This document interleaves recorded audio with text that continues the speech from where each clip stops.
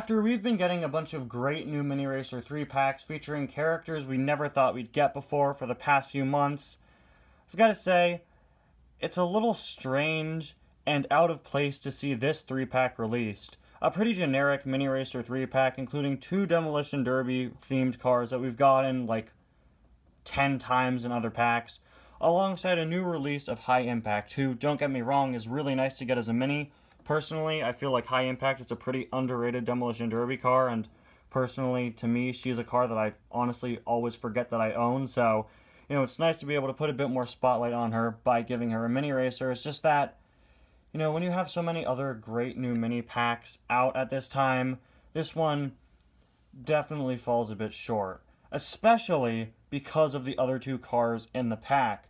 I've been praising, like I said, the new minis for their great new releases, review after review, and a lot of the packs having sort of lame other releases in them, I feel has been pretty justified for most of the packs, like the Tractor Tipping pack, which included a Tractor, Lightning, and Mater.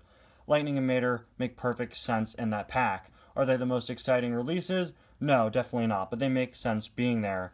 Fishtail, he makes sense to be in this pack, but Fishtail, as well as APB, have been released in so many Mini Racer 3 packs and other multi-packs.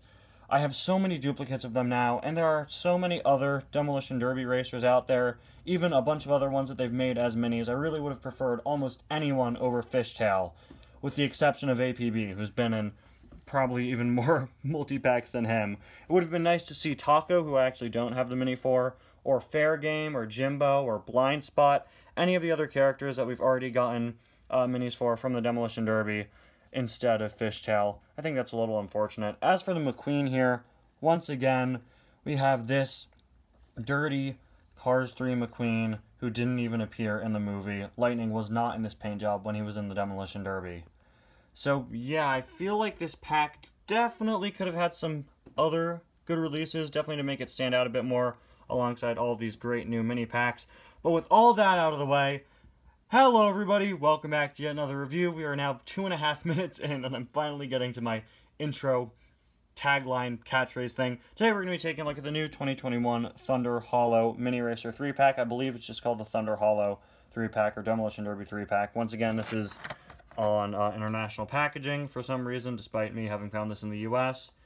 So I don't know what the series name is here, but I believe it's just Thunder Hollow or Demolition Derby. Of course, this pack includes Fishtail and Muddy Lightning McQueen, who, like I said, really would have preferred some other cars instead of them. And it also includes the new release of High Impact 2. Like I already said, once again, it's very nice to see get a mini release. So, taking these guys out of the package, we will very, very briefly take a look at Fishtail and Lightning. I'll start off with McQueen here. I don't know why they didn't just include Chester Whipplefilter in this pack. I don't know why we're still getting the Muddy Lightning McQueen who never appeared in the movie. Really would have been nice to get the mini Chester again. I can't really reuse him for any repaints, but he hasn't been out for quite a while, I'm pretty sure. And, it'd just be nice to see a different McQueen. A McQueen that actually appeared at the Demolition Derby in these packs. But I'm sure one of these days we'll probably get a Muddy Rusty's Racing Center McQueen, probably, considering how much Mattel is seemingly loving the 155 scale version of that. This guy's just your typical Cars 3 McQueen, but with dirt detailing on his sides. Not a bad looking mini, just one that, again, never appeared. We've got Piston Cup, Octane Gain, and RPM there as the secondary sponsors. The rest are obstructed by the mud there. Definitely a bit of a light brown for mud. I'd say it's more like, I don't know, I'd say it's more just dirt. Pretty similar to Dirt Track McQueen, of course, although he doesn't have a matte paint job like the 155 scale Dirt Track McQueen does. Got Lightning McQueen signature up there, number 95, Rusty's logo back there. The medicated bumper rim logo basically covered up by the mud there. You could just barely make out the 95. There is a look at the other side, and there is his base. There we go. Moving on to Fishtail. He's a really, really accurate miniaturized version of his 155 scale diecast, even including the exact same facial expression, and it's a shame that he's really just not interesting to me anymore after all the times I've seen his mini get released, but he still is a very good looking mini. Moving on to the side here, you can of course see that he is number 96 for Wild Bill's Racing Cones. like how the Demolition Derby cars have, like, local businesses as their sponsors. We have the sort of X designs or plus sign designs painted as white stripes over the wheels there. Number 96 on the roof, and this is actually the second time I'm doing this part of the review. The first time around I noticed something really odd. The name Bill here is written on his roof, which I never noticed before, so I grabbed my normal fishtail only to realize that Bill is written on him as well. Now, of course, he is sponsoring Wild Bill's Racing Cones, and Bill is the name of another car in the Demolition Derby. I don't think there was a mix-up because this guy is very clearly Fishtail. He gets that nickname from the way he was damaged, of course.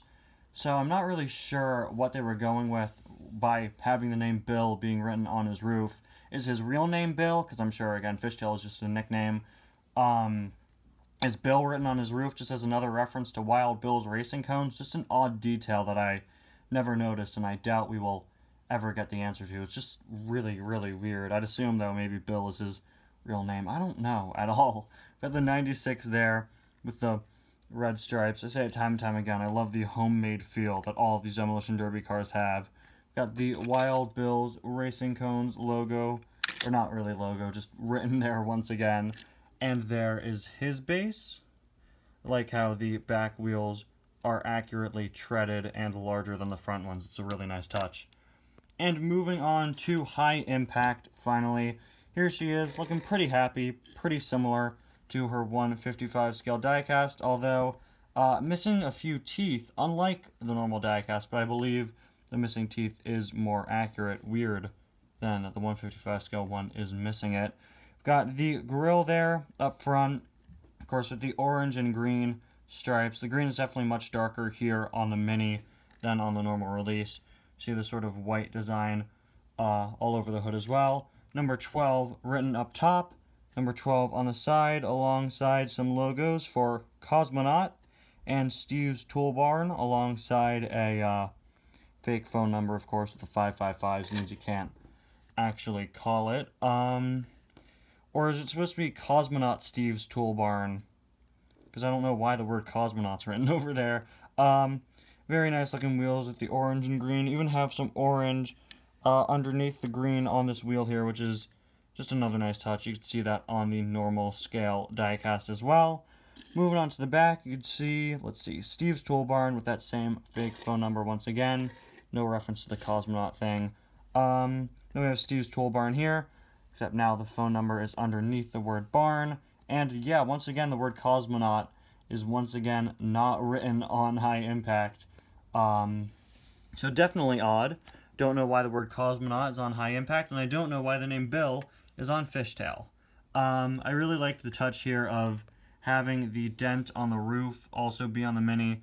That's just a really nice attention to detail, and honestly, I wasn't sure if that was an error with my High Impact or if that was on all of them. So yeah, definitely is something that's supposed to be there.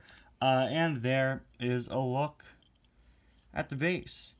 Anyway, guys, like I said, definitely not the most interesting mini pack. Probably the least interesting of this recent wave of them, of the last few recent waves of them. But High Impact is still a very nice looking mini racer. I just really wish that these two were other cars. Even if there were ones I already have, it would have just been really nice to get some more variety there. Anyway, guys, thank you all so much for watching. I'll see you guys next time. Bye now. You know, it's funny that the new release in this pack is called High Impact, because this pack has had the lowest impact on me. Thank you, I'll be here all night.